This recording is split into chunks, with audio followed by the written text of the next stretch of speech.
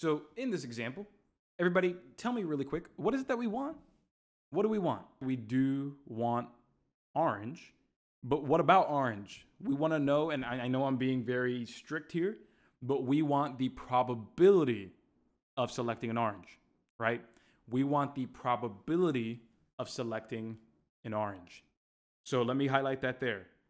What is the probability of selecting an orange? So let's go ahead here and say that what we are trying to calculate is the probability of getting an orange, and we are going to divide that by all possibilities. So all outcomes. So if we are taking a read and we say that it says a basket contains 8 oranges and 12 bananas, we're going to choose one fruit at random. What's the probability of selecting an orange? Okay, sounds good. So my party people, how many oranges are there to select? It says a basket contains 8 oranges. Perfect. So I'll go ahead and write 8 because there are 8 oranges. Then from there, everyone, what are the total possibilities? When I reach my hand into this basket, what are the total possibilities of this? Correct, my friends.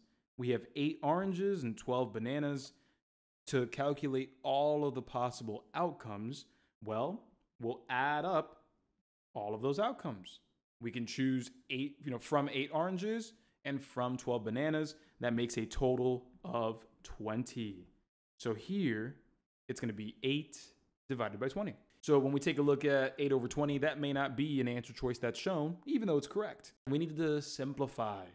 We always need to be ready to simplify when needed. So when we take a look at 8 and 20, give me a number that can be divided into both 8 and 20. And we generally want to use the biggest number that we can. Yeah, 4 will absolutely work. 4 will absolutely work.